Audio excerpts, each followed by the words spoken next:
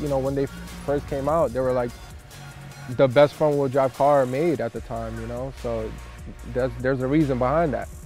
You don't really know what this car tends to have until you actually drive it. Don't get me wrong, it's not the fastest thing out there, but it definitely tends to put a smile on my face every single time. Once that crossover hits and the VTEC hits, man, it's like you open up a whole different monster, man. I'm sure, you know, I'm sure all these Honda guys know exactly what I'm talking about. What's going on, guys? My name is Rafy Rivera. I'm owner of 2000 Acura Integra Type R, USDM spec, called Phoenix Yellow. It only came in the USDM Integra Type R. For the JDM cars, they got Sunburst. S2000s got Rio, Spa. Same thing with NSX, I believe is Rio, Spa.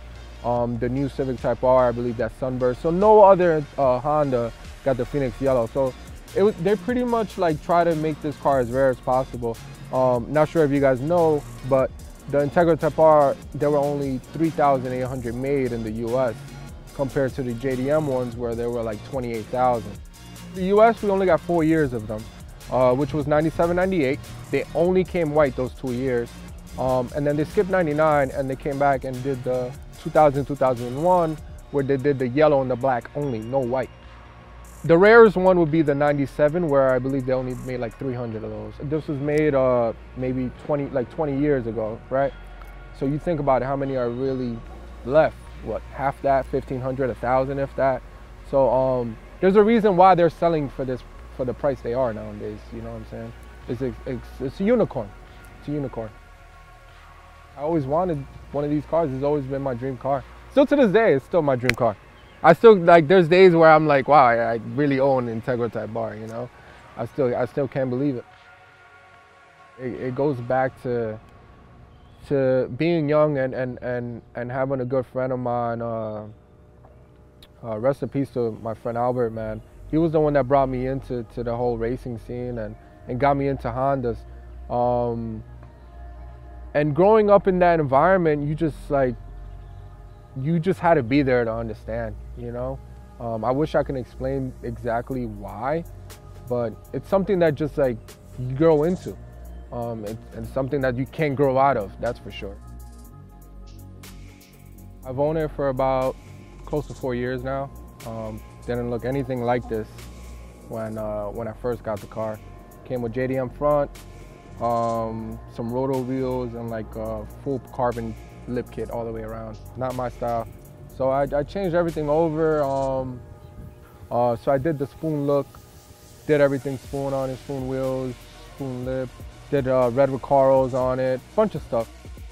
That being that it's a USDM Type R, I just felt that correctly it would be proper to have a USDM front on the USDM Type R.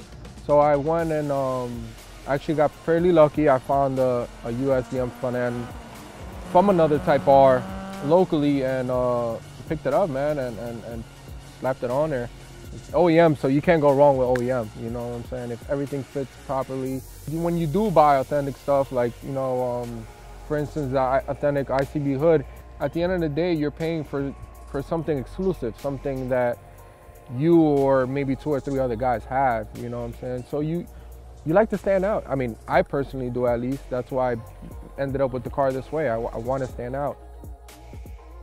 This is my style now, where I evolved from being regular and doing spoon look. I mean, like, I feel like everyone nowadays, that's what they tend to go with, is spoon, and not more of like, just do your own thing, you know what I'm saying? So I feel like as the time went by, I just felt like I was just blending into the crowd doing spoon, you know? I just went and started doing my own mods to it, like little things to like really make it my car, you know what I'm saying? And make it different from everyone else.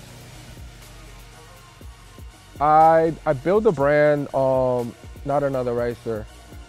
It's pretty much self-explanatory. I'm not sure if everyone knows, but in the early days of imports, the older crowd, meaning muscle car guys and these older guys, they tend to call JDM cars racers. That was the term that that just stuck with imports. So My brand is pretty much bringing the enthusiast back into the picture, where I want to prove to everyone that we're not racers, or I'm not a racer, or the guys that represent my brand, they're not racers. You know, we're enthusiasts is pretty much what I like to call us. But now these kids, man, they're reckless, putting their lives in danger for social media. I plan to change the new generation. I plan to change the new generation, man. It's not about social media, man. Just forget social media and try to like do things to get likes. Your likes will come with you being yourself. You build the car to your own liking. Stop trying to be like someone else. I learned that now, like, people are, like, I'm getting likes from people I didn't even know, like, knew me, you know what I'm saying? Like, people I look up to. Now I'm getting the compliments with my car, building it the way I want. It's a message to just be yourself, man. Just be yourself, and everything else will come into play. Be an enthusiast.